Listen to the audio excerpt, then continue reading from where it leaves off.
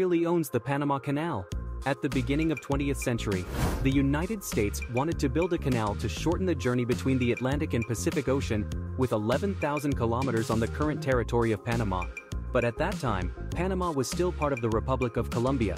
Because the Colombian government didn't allow the US to build the canal on its territory, the United States decided to help Panama get its independence from Colombia, which finally happened in 1903. Starting with 1904, Panama gave the US control over a 10-mile wide strip of land to allow them to build the canal. This piece of land was basically US territory. The US owned the Panama Canal Zone and the canal itself until 1999, when they agreed to transfer both the canal and the canal zone to Panama. The neutrality of the canal is guaranteed by the Treaty of Torrijos-Carter, which, because Panama has no military, allows the United States to intervene in case the canal neutrality is under threat.